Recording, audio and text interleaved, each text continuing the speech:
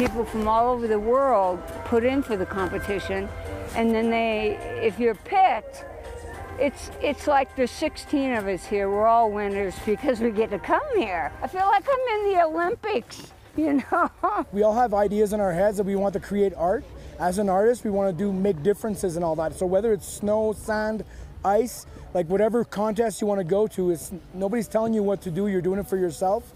And the picture in the end is what's the best. So hello, my name is Jesse from Team Jet Set Mexico.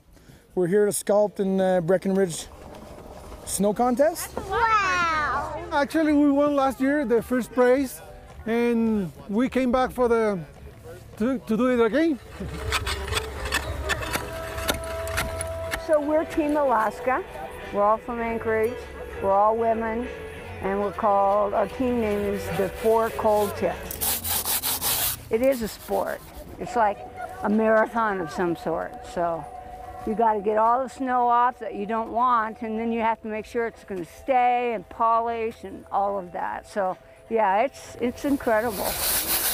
The city I came from is Colima. It's near Guadalajara, and I started working here the first time in 2008, and this is my 9th time here in Breckenridge. I don't know, it's like a hug in the winter.